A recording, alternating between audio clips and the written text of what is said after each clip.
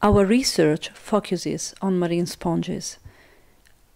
We chose marine sponges because they produce an incredible array of chemical compounds, and we hope these might be eventually developed into new anti-cancer drugs.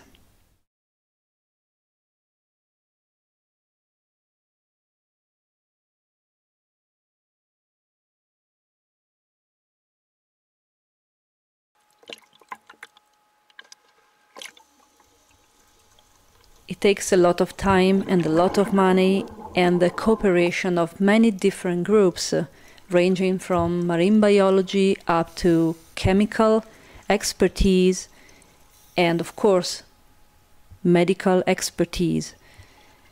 But everything in the end starts at sea.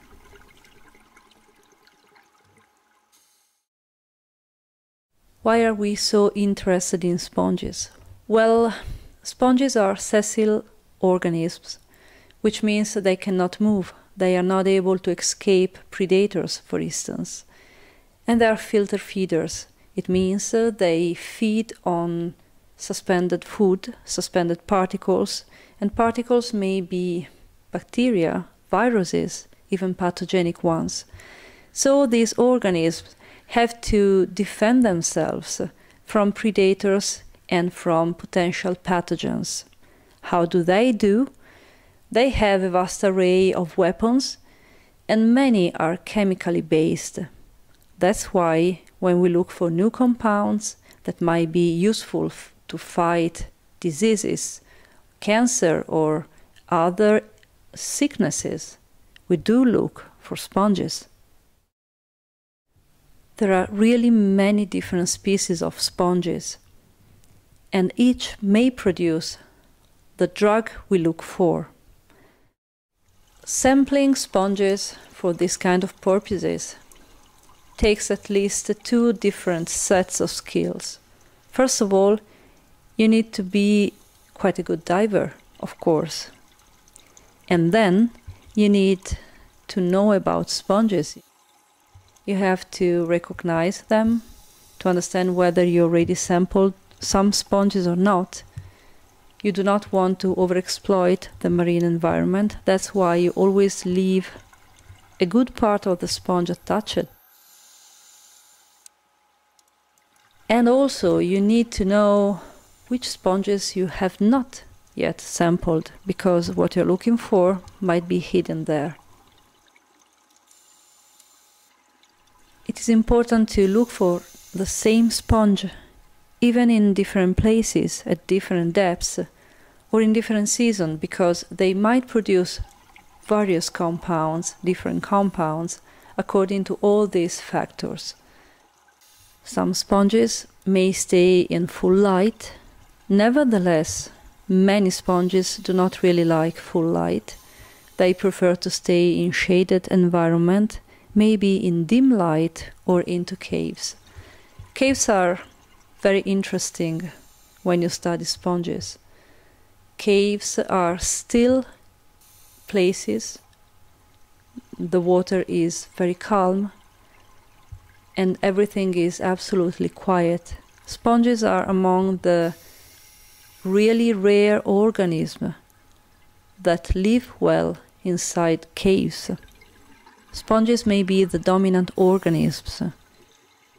Sometimes they carpet the whole walls and ceiling of the cave, maybe even the bottom. There you have encrusting sponges, massive sponges, rampant sponges, white, yellow, red, pink, any kind of color of sponges you might imagine. Of course, when you sample inside caves, you must be even more careful if possible, which does not only applies to you. You have to think about bottom time, decompression, and so on.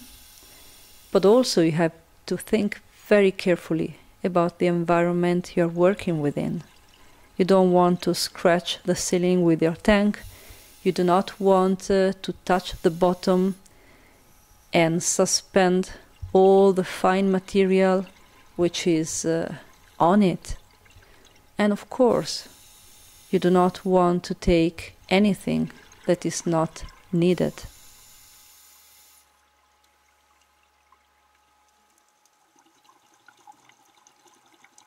Sponges can be deceiving.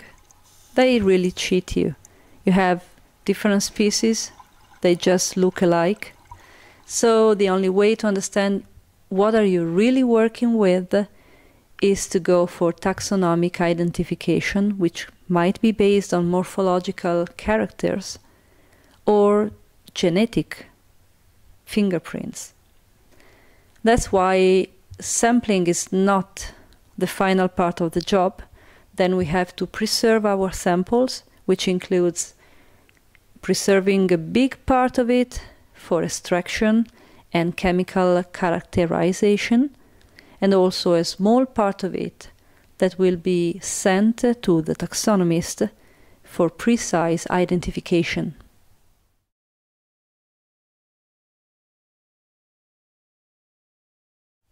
Diving for science may be quite tiring sometimes, yet it's probably the best job ever.